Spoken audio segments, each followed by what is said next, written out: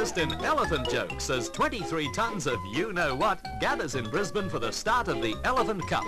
It's all in a good cause, according to the Lions Club which organised the meet, and the prize would be an adornment anywhere.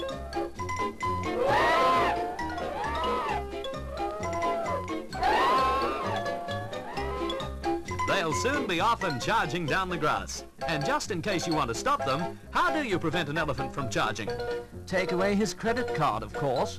And if that doesn't work?